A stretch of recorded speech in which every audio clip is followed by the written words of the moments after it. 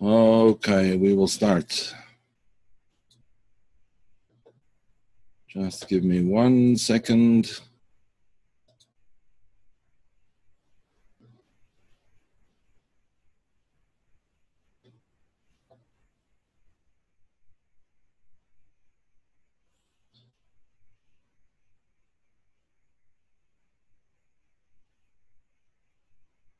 Okay, we'll start in a second, folks. I just wanna check something out.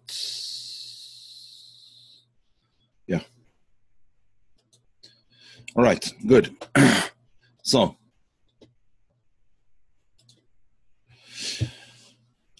tonight we're going to speak about Jacob's "I have a dream" moment, which I know I'm stealing the title from somebody else, but who was that? Martin Luther King, right? I have a dream. In any event, this is Kabbalah decoded, and we will talk about Jacob's dream tonight and his dream moment, his special. Now, he wasn't the only one that had dreams, obviously. Pharaoh also had a dream, but Junior, right? Yeah. Pharaoh also had a dream. So let me make sure I'm recording here. Yeah. Pharaoh also had a dream, but the difference between Jacob and Pharaoh is that when Pharaoh had his dream, it says, and he went back to sleep. Whereas Jacob, when he had a dream, he woke up and he was fully awake, and he sort of recalled the dream, and he wanted to go forward and wanted to march forward. Okay, let's just discuss what's going on over here. First of all, Jacob is basically, Yaakov is fleeing from his brother Esau. His parents have told him, his mother in particular told him, you better scram because he's going to kill you. Very upset about the fact that Jacob took the blessings that Yitzchak, Isaac, his father, had apparently intended for Esau. Esau was the firstborn. And at his mother's behest, Jacob went in and took the blessings. And the truth is, he did that not willingly, but because his mother had told him to do so. But nevertheless, he did it. And historically, we see that that was actually to Esau's benefit, because had he received the blessings, they would have destroyed him. He was not capable of carrying out the work of the firstborn, which was the spiritual heritage of his father. So he wasn't capable of that. In any event, Jacob is fleeing, Yaakov is fleeing from Esau, and he's accosted by Esau's son, Eliphaz, who has been told by his father to find Jacob and kill him. This is not told in the Torah, this is told by the rabbis. Eliphaz actually catches up to Jacob, to Yaakov, and he says to him, my father told me to kill you, but since I grew up in the house of Abraham, I can't do such a thing. Tell me what I should do in order to make my father's wishes, to fulfill my father's wishes, as well as not kill, which is something that is anathema to the house of Abraham and Isaac and so on. So Jacob said, take everything that I own, take all my wealth, take everything, because there's a Talmudic statement. Obviously the Talmud wasn't written yet, but the same place that the Talmud learns it is from, it's kind of an obvious thing. A poor person, ani choshev kameis, a poor, destitute person is regarded almost as dead. So you can say to your father that since you took everything that I own, it's as if you killed me. So Jacob is now destitute, has absolutely nothing except the clothes that he's wearing and a stick.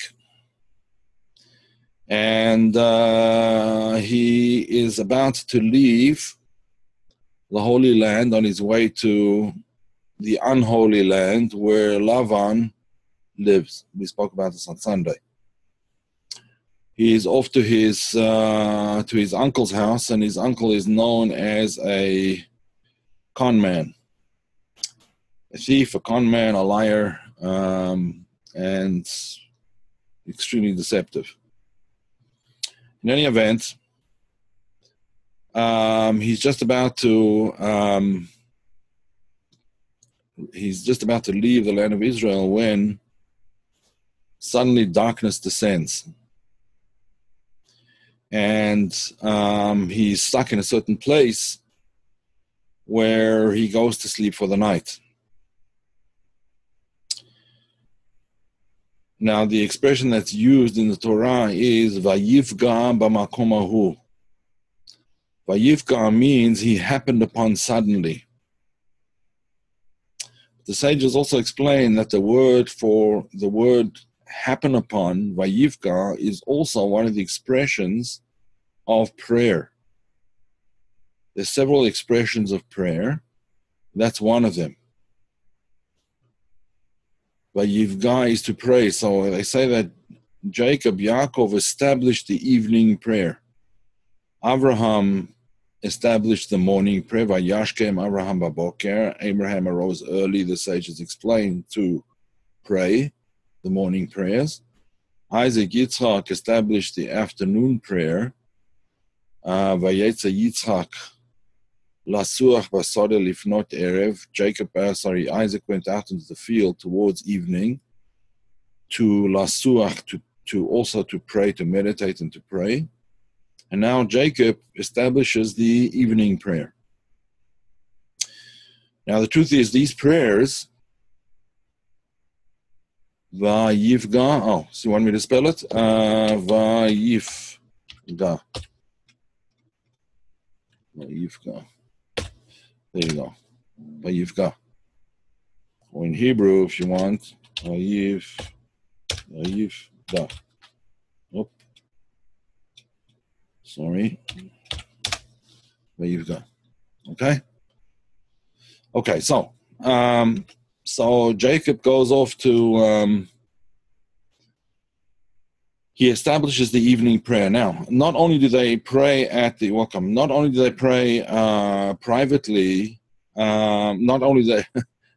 they pray each at a different time, but the nature of the prayer is different. The nature of the prayer is different. That's one of the things that we're going to sort of discuss tonight.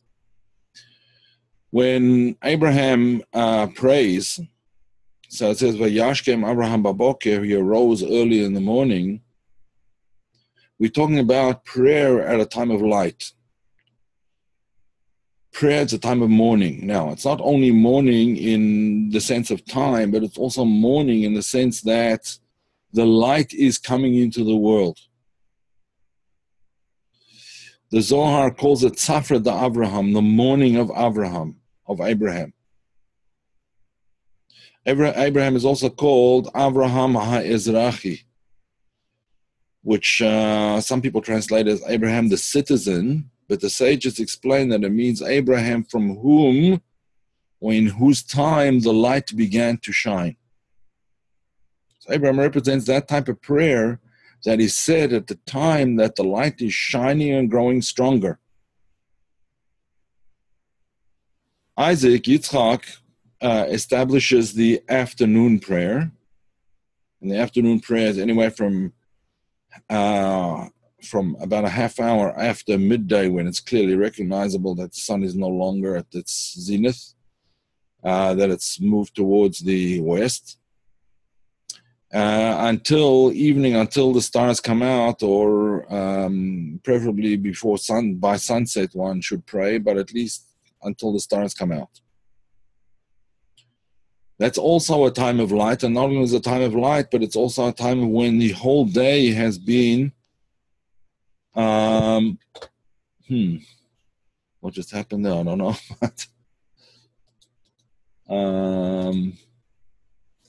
All right. In any event, so when the light has been growing for the entire day, and now the light is turning towards evening, but it's still daylight, it's still daytime. But Jacob prays at a time when it's dark. He prays in the night. Different kind of a prayer when you pray in the light and when you pray in the dark. Now, just imagine the situation here. Jacob is in a situation where he is fearful for his life. He's fleeing his brother. He's going to an unknown place where there's rumors that his uncle, who's the only person that he knows there, is not the nicest of people. He's lost all of his wealth. Anything that he owned was taken by Eliphaz. He has absolutely nothing with him other than a stick and the clothing that he's wearing. And he's about to leave the Holy Land. Not a very pleasant situation to be in. This is symbolic, say the sages, of his descendants who at times had to suddenly leave the place where they were for fear of murder, fear of pogrom, and flee to unknown parts in order to survive. So Jacob represents, therefore, that time of going into the darkness, going into the fearsome darkness. But he nevertheless represents, as we'll see in a moment, something that transcends even the morning of Abraham and the afternoon of Isaac. Each of these three, Abraham, Isaac, and Jacob, represents one of the three temples.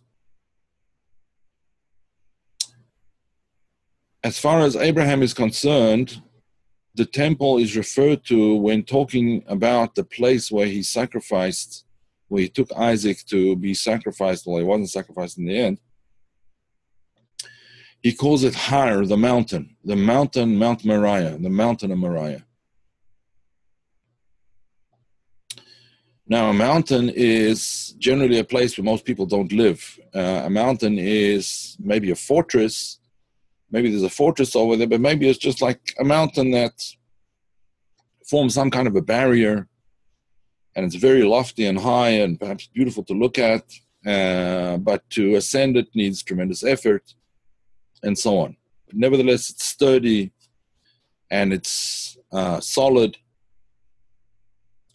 So the temple, in the place of the temple, the place where the temple later stood, is also called Har HaMoriah, the mountain of Mount Moriah.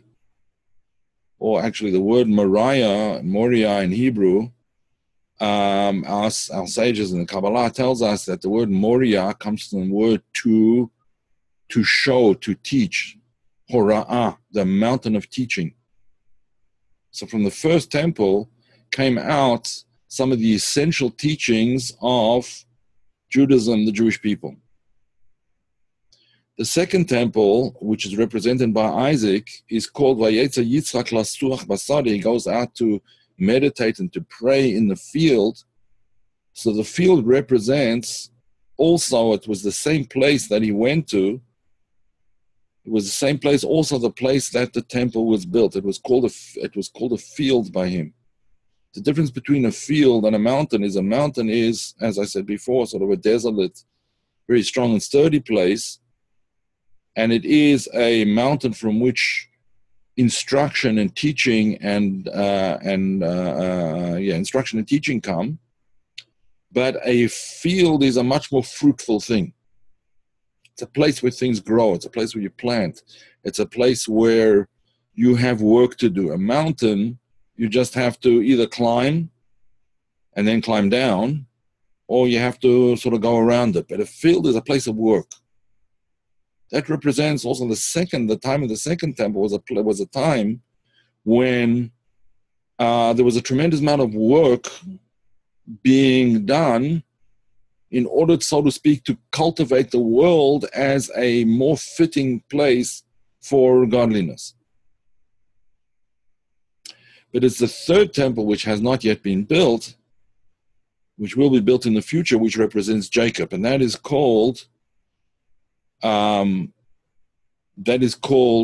Beit El. That's the place where he is. It's the same place as the field where Isaac prayed, and the same place as Mount Moriah. It's exactly the same place, the place where the third Beit temple will stand. But that's called Bet El. It's called a bayit. It's called a house. So from a mountain to a field to a house. A house is a place where you're at home. That's where you live. That's where you can be yourself. That's where your man's home is his castle, I think the British say. Is that right? His home is his castle. Right. So, in any event, Jacob, at this particular point in time, I'll talk more in a minute about the temple and what it represents. Jacob, at this particular time, he prays the evening prayer, and then he lies down to sleep. When he lies down to sleep, he takes stones and he puts them, according to some straightforward commentaries, they say he just puts them under his head. He didn't have anything else to put under his head. He owned nothing except the clothes that he was wearing. So he put a stone for his under his head. Others say he put stones around him to protect himself. There's also an explanation, a Kabbalistic explanation, that the stones are actually letters. According to the Sefer Yetzirah, he put 12 stones around his head. These represent the 12 permutations of the name of the ineffable name of God, the name which is written with the 4 letters, Yud, He, Vav, He. So those letters form 12 permutations. That's what he put around his head, because he knew that he was going into the night, into the exile. He was going out of the Holy Land, and he would need that protection that he would have to place around his head. In other words, he would have to keep his consciousness in godliness. And therefore he placed around his head these stones, these permutations of the name of God. In other words, he meditated on these permutations. He sort of absorbed them. He placed them beneath his head, means that they sort of lifted up his head while he was asleep. Okay, so he goes to sleep and he has a dream. And in his dream, he sees angels ascending and descending a ladder. The ladder, the foot of the ladder is down on earth, and the head of the ladder, the top of the ladder, is up in heaven. Again, the Zohar says that ladder in itself represents prayer. Because prayer it's like a ladder. It has various rungs. It has various stages. There's various stages in prayer.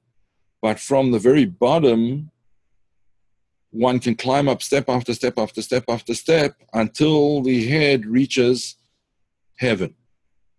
Now, there are those interpretations that say it's not just the head of the ladder which reaches heaven, it's the head of the person which reaches heaven. So he dreams and there's a ladder and his feet are on the ground. Not the ladder's feet are on the ground, but his feet are on the ground, yet his head is in heaven.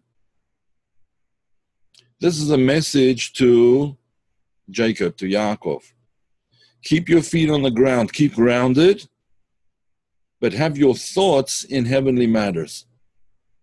Keep your feet firmly planted on the ground while your head is preoccupied with holy matters.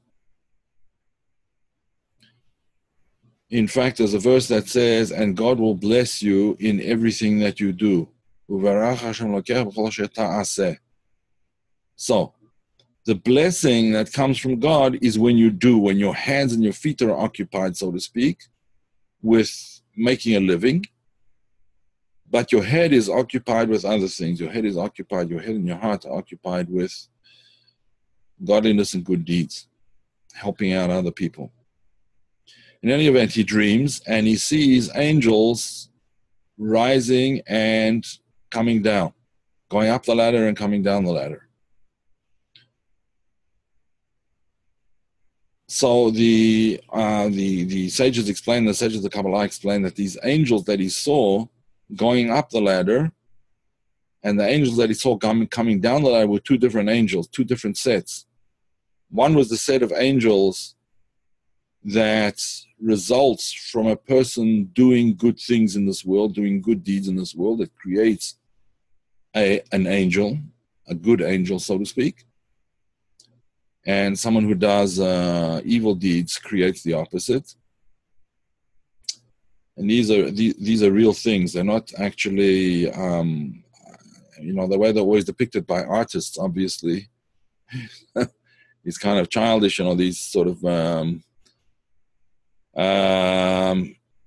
creatures wearing some kind of a flimsy curtain and with wings. I mean, that's not really what we mean. An angel, a malach, the word angel in Hebrew really means a messenger. So when a person dreams, when a person is dreaming, he's dreaming, when Jacob was dreaming, rather, when he's dreaming of these angels, he's recalling or he's seeing the effect of his positive actions, good deeds, ascending to a higher level. So those are the angels which are going up. Now the angels that are coming down are the angels that are sent to protect him. That's called, in some Kabbalistic works, that's called the shefa, the outflow from above that protects a person and guides him in the right way to go and do the right things and to advance in his spiritual quest. So Jacob has a dream. And the dream is that his good deeds are ascending and the protection is descending from above. And then he sees God. Now, it's obvious that when we say that he sees God, we're not talking about with his physical eyes. It was an experience. He experiences God at the top of the ladder. And God promises him protection and basically that he will return to this place. And that this place will be the place of the third temple. Now, what's important about this dream that he has, the word halom, the word dream in Hebrew, just let me write it here. Halom, right? Halom. Or in Hebrew, it would be halom. Right, so the word dream itself is from the same word as healing. Hachlama. Healing in the sense of being restored to health. Being restored to health. Now, why is this important? What's the significance over here? Basically, the dream that Jacob is having, he's dreaming about the future, but he's also dreaming about what is going to bring him back to a state, what is going to keep him in a state of health, what's going to restore him to his, don't forget he was desperately poor at this particular time, what's going to restore him to a state of feeling confidence, to a state of feeling that he's doing the right thing, to a state that of certainty that he's on the right path. And that very often is what a dream is about. When we dream, there's really two aspects there are really two aspects of dream. One aspect of dream is, as explained in Kabbalah, one aspect of dream is to purify the events of the day. Sort of the purification of the day. The mind runs through at night during dreams, which we're not even always aware of, but the mind gathers together all the bits of information that we've absorbed, some of it consciously, a far vaster quantity of it unconsciously, and puts it in, generally, hopefully, the proper perspective. Stores it away together with other bits of information that happen to the person through the day, and relives them in a certain sequence which kind of puts them to rest. Let's put it that way. So that's the purification aspect of dreams. But there's another aspect of dream which is essentially an idea of prophecy, or as probably it would be more correct to say, divine inspiration. So there's the clarification aspect of dream, and then the prophetic or the inspirational aspect of a dream. Jacob's dream over here, the one that he tells us, and dreams, by the way, are very significant. We see throughout the Torah. Joseph had a dream. We see there's a lot of occasions of dreaming. But in any event, the dream that he has here turns out to be essentially a prophetic dream. It's a dream about his future, not only his future, but the future of his children, the future of his descendants, the future of the Jewish people as a whole, which essentially stems from whom we called the Israelites, or Bnei Israel, the sons of Israel. Israel was the name that Jacob got later on when he wrestled with the angel of Esau, of Esav. Now, in terms of Kabbalah, the dream that he had, being a prophetic dream, had to do with the nature of, essentially the nature of the third temple. When he wakes up in the morning, he says the following: Ma noira hamakom hazeh, how awesome is this place,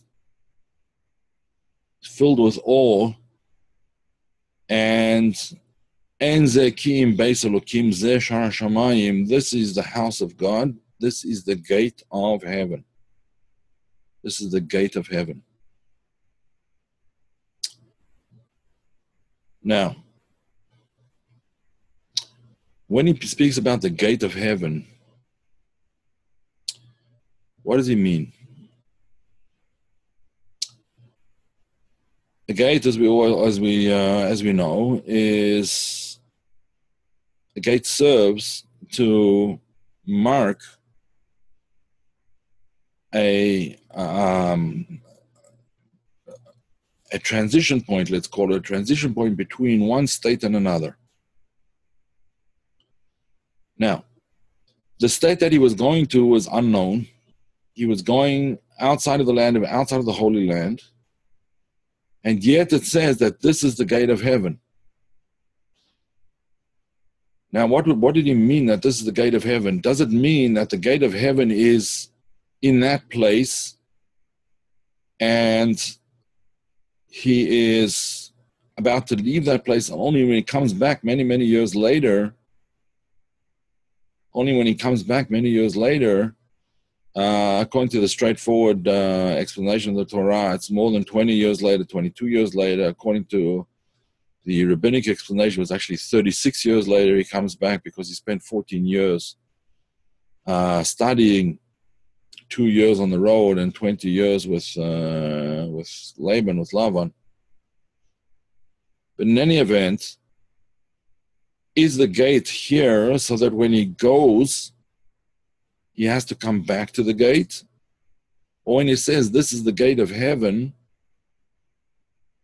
is he going through the gate into heaven, so to speak, and therefore taking his entire existence with him? He's taking, in a sense, he's taking the temple with him. He's walking to the gate of heaven.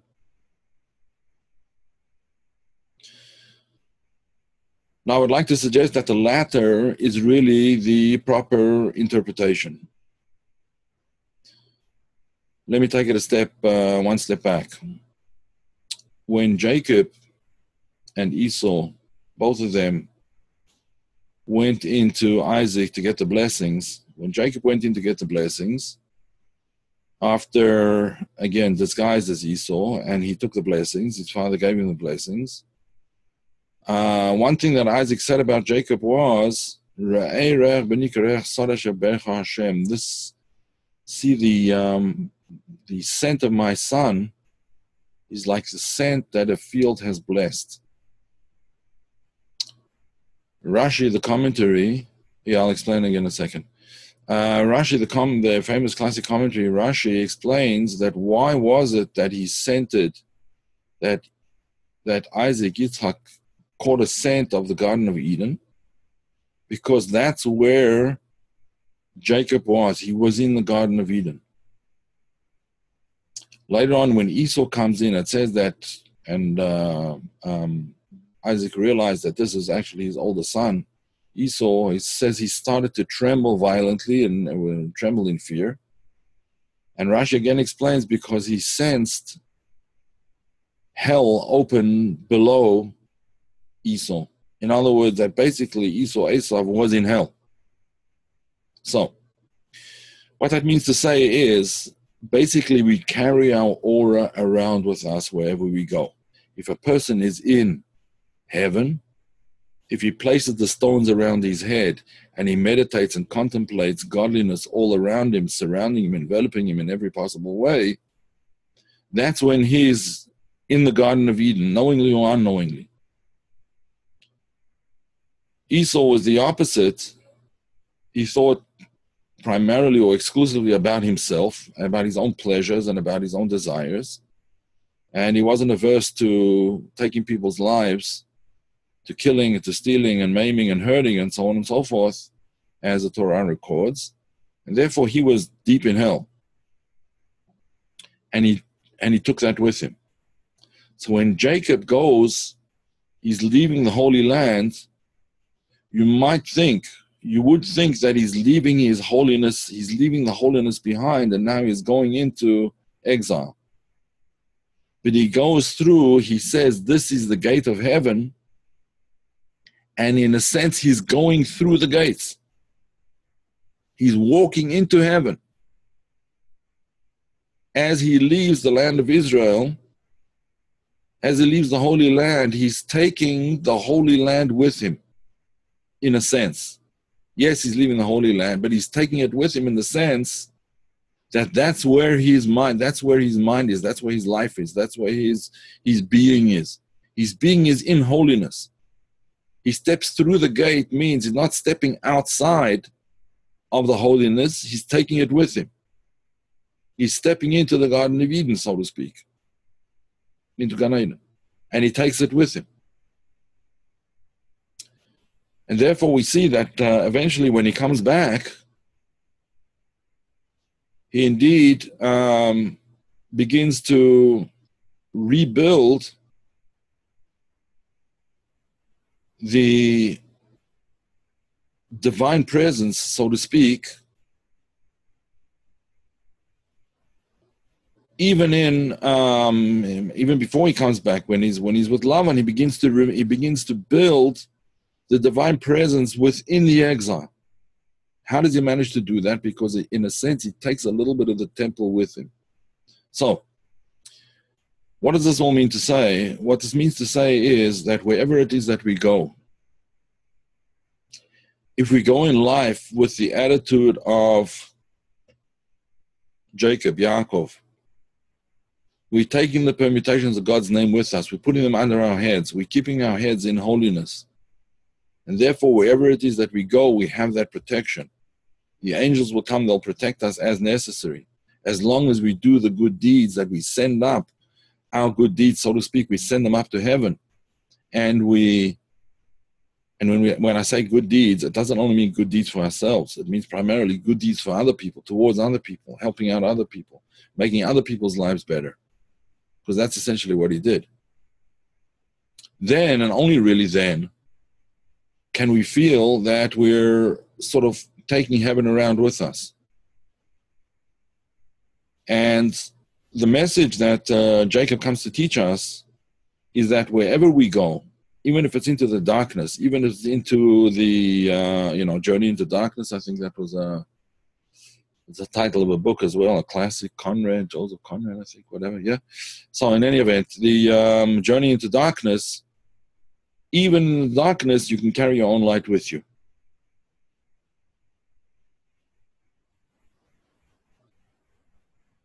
Yes? That's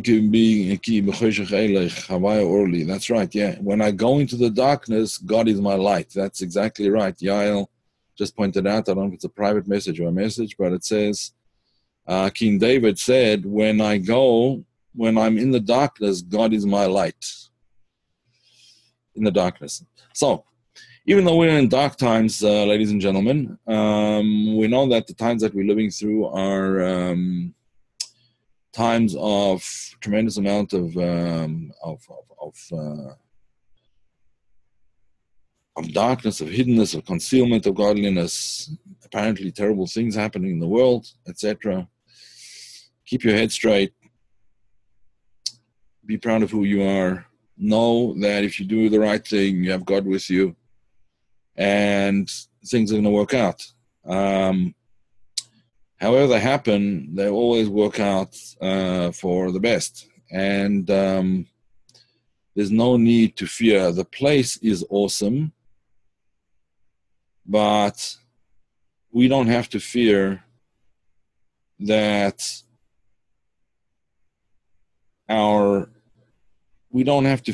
things are going to catch up with us in a negative way, because we're confident in the fact that we're doing the right thing, we're helping people out, we're trying our best, we're doing good deeds, we're charitable people, and so on and so forth. And therefore, all of the darkness that's around us is there only to encourage us, to spur us on to a deeper search within ourselves for that fountain of goodness, of righteousness, of positivity, of connection to godliness. And therefore, wherever we are, we take that sort of the tent of holiness around us and with us until eventually it becomes a permanent structure in which we will all be able to worship. I would like to leave some time for questions today, and it don't have to be questions of on what we just learned. They could be questions about anything. I know that I've had several emails about people who are kind of nervous about what's going on right now. And so if anyone wants to ask anything in this particular regard, you are welcome. I'm going to stop recording.